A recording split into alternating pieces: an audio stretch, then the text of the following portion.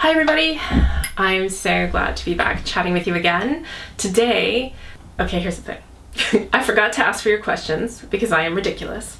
So about 2 hours ago, I did a panicked post on Instagram, and do you follow me on Instagram? Because you should, because it's fun there, asking for your questions, and dear heaven, I've got 70 questions in an hour, so you're geniuses, I love you, and I'm going to throw t-shirts at you because I'm giving away t-shirts. This is why you should follow me on Instagram.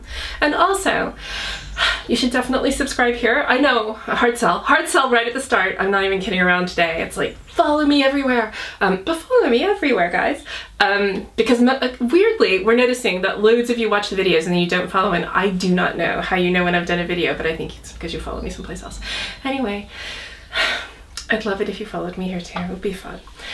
And I give away things on all my channels. I'm stopping now. I hate myself. Anyway, right now I'm gonna ask questions. I can't believe I'm giving you the hard sell. I'm the worst. Why are you here? I would not follow me. Don't follow me. I'm awful. Okay, so I've got your questions. I've chosen a bunch of my favorites. I'm gonna go through and answer them in a random order, and then my favorite one's gonna get a t-shirt.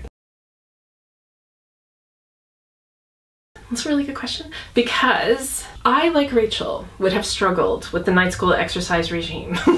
Like, writers write things they can't do. Like, that's my favorite thing. They say write what you know, and to that I say, and I say it firmly, bollocks. Write what you can imagine.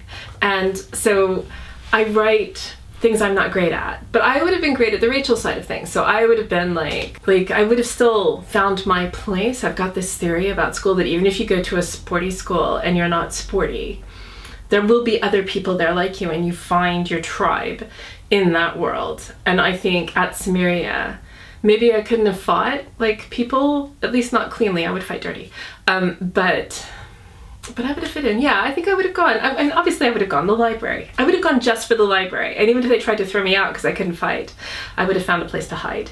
And I would have lived in that library like a hermit pretty happily. So the answer is yes. I would have. And that's why, the library. This ties into another question, which is, are there other schools like Samaria in other countries with night school in those programs? And the answer to both questions is absolutely yes. There's no question. I mean, the idea for the books came from basically the Ivy League schools in America, the exclusive boarding schools in Britain. There are exclusive schools in France. I forget what they've called. They've got a fancy name, but the Sorbonne is one of them where like the top students go. And most countries, certainly in Western Europe and America, have these exclusive schools where most of the students are incredibly rich, or at least their families are. And there are scholarship kids, I get it. But let's be frank, like, I got offered a scholarship to an Ivy League school when I was a teenager. I'll tell you a story. I got offered, and I lived in Texas, and the school was in New Hampshire. And I was clever. I was clever, and it was an art school, and I would have loved to have gone.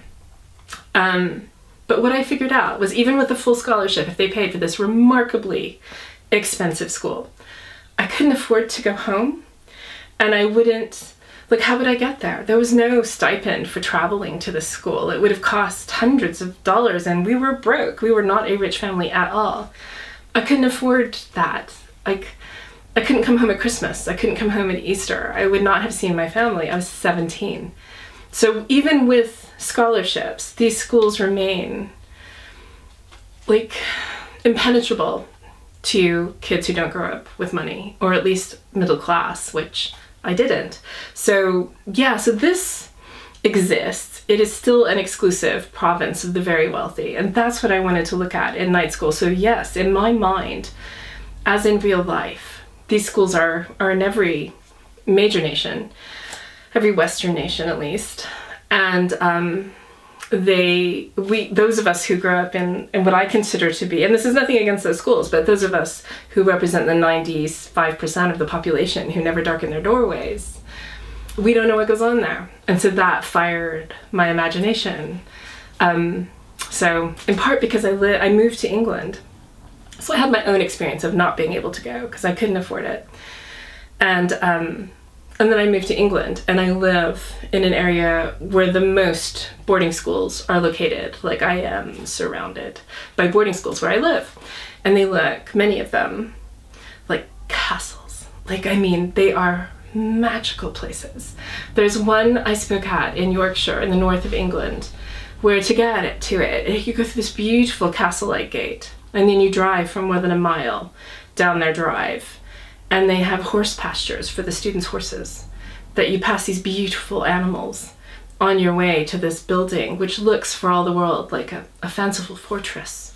And the students were marvelous. They were so charming and pleasant to talk to and just so delightful. But I could not imagine it. My school was a state school on a busy road in Houston, Texas. That's where I went to school, across from a muffler shop and a Wendy's burger place. Like, there was no fantasy to Stratford High School. And I, in my mind at the time, because it was a new building, I was only 7 years old when I was a student there, and it was the biggest school I'd ever been to. It was fantastic. And then I moved to England and thought, haha, forget about it. That was a prison compared to these schools. So all of that it fired my imagination. I wanted to explore it more. And so yeah, there's definitely schools all over the world like this, in real life and in my books. I'm choosing this question for nefarious purposes. Here's the thing. So, number 10 was supposed to be published early 2020 or mid 2020. That was the plan. And then Suzanne Collins announced that she was writing another Hunger Games book. I have the same publishers in many countries as Suzanne Collins, and this blew their publishing schedule because she's such a big deal that it would be tricky to provide marketing and PR for number 10 when they are in this huge juggernaut that is Suzanne Collins. So they decided to push the date back. And you and I will look at each other and go, why can't you publish 2 books in the same year? I don't understand. Because I don't understand. I really don't. It was explained to me and I'm like, really? Okay. Because I don't get it. But I don't work in publishing, not properly. I work in a shed. So it doesn't make sense to me. So it's been pushed back to 2021 in most countries. Now, except for France. France, which was always going to publish a little early because they planned to publish at the end of 2019, so at the end of this year, was like, we don't care about Suzanne Collins. Who's Suzanne Collins? We are publishing now. So that's why the book comes out in France like now, and no place else in the world, as far as I know, until 2021. It's because of Suzanne Collins. So if you want to blame somebody, Suzanne Collins is ruining our life. Just kidding. She's great. I can't wait to read her book. It's a joke. Don't kill me, Suzanne. Okay, I'm gonna do a video about number 10 soon. So I don't want to answer too many number 10 questions. Like, I'm gonna do just a number 10 video where I go into, but I will answer a couple. So, deciding how much to tell you because I don't want to ruin my next video. But I would say yes and no. So I'll tell you this much. The first book only has a couple of familiar faces in it. The first book is the one that's the most different. It's almost like a prequel to the rest of that number 10 series. It entirely takes place in number 10 Downing Street and in Westminster in London, where all the politics happens. So it takes place in that world. We're not at Cimmeria. And in fact, the main character has never heard of Cimmeria, at the beginning of the book at any rate. But there are night school characters in it nonetheless. And you could read it if you'd never read Night School. But if you have read it, you will see familiar names and faces. So I kind of lay the seeds in this first book for what's going to be revealed in later books. So just bear with it. I think you'll get it when you read it. So yes and no. It's funny, you know, I'm not going to give spoilers because I never know how much everybody has read, but those of you who've read the whole series, and that's most of you, know what happens in book 2 and who dies. And that death was the first death I ever wrote. And I didn't want to write it. I had originally written it so that character was badly injured but survived. And I had my reasons for this because I loved that character and I needed her. She brought so much light to the books and so much joy, and I didn't know how to write without her. But for the story to work, it had to happen. Like, it just had to happen. In fact, both my editor and my husband, who's always my first reader, had the same feedback when they read it, my first draft, and that was like, it's not she wouldn't have survived this. She shouldn't survive it. You have to be tougher than that. So I didn't like it at all, actually. When I wrote the scene where this character died, I cried all the way through it. Like, I sat at my desk crying, writing this. And when I wrote the scenes after about Allie's reaction to this, her grief, that hurt as well. Like, it's painful. It's very fascinating writing, because when you read a book, there's this catharsis of feeling, because you're feeling these emotions that aren't actually happening to you. And so you feel them in a satisfying way at a distance. Like, it hurts, but it doesn't hurt most of the time. Writing it is slightly different, to me anyway, especially with these books. And because I felt like I knew those characters. It hurt more. It was harder to do. I felt like I was betraying my characters. It was an odd feeling, almost irrational, because obviously they're not real. But it was a difficult thing to do. I hated it, and I found it. I then had a really hard time writing the third book in the series, getting it started, because I just kept writing everybody being so sad, and that was not something, just like all that sadness. I didn't enjoy writing it. Nobody was going to enjoy reading it.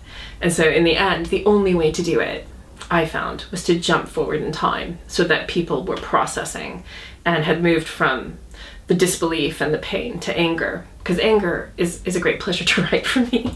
I love writing anger. Most of Night School, there's a lot of anger in there, and it pleases me. It just moves that plot right along as well. So yeah, it's not easy. I don't like it. I don't do it very often, and I do not enjoy books where people just die and die and die.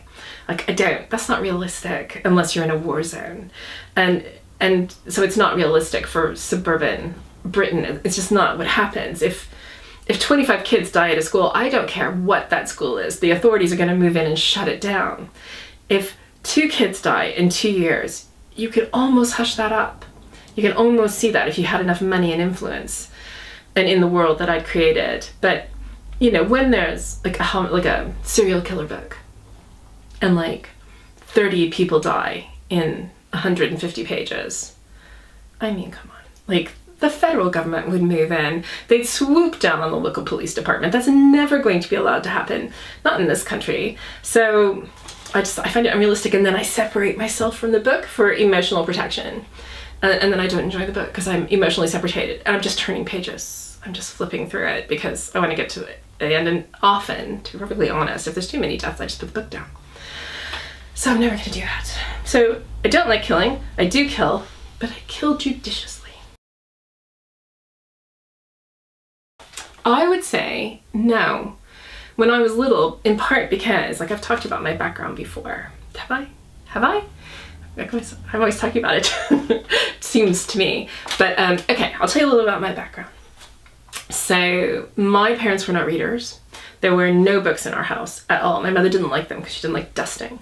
And if there were books on a shelf, she felt like she had to dust it, and it just bothered her. And she did not read, so she did not see the point. And neither of my brothers read. So the only books I can remember in my house was a Birds of America encyclopedia, which I read cover to cover. I knew a lot about birds when I was like 8. And then school. So what saved me was Scholastic. Love you, Scholastic. Used to come to schools with like you get these brochures. I think they still do it. And it's super cheap books. You could choose as many as you wanted. Back in the day, they used to cost under $1. And even my parents wouldn't quibble too much, although I'd choose like 20 and then I'd get in trouble and I'd have to narrow it down to like 8. But my God, the day when the books came and I got my stack of books, that joy, I'm not sure I've ever experienced anything as joyous as going home with my stack of my own cheap paperbacks and just knowing I would get to read them all and nobody would stop me. Unfortunately, my mother, who was a lovely person, she just didn't get books. When I was at school, would throw my books away after I'd read them. like literally throw them in the trash because dusting. So, did I want to be an author? No, I'm not sure I even knew what an author was, per se, until I was much older.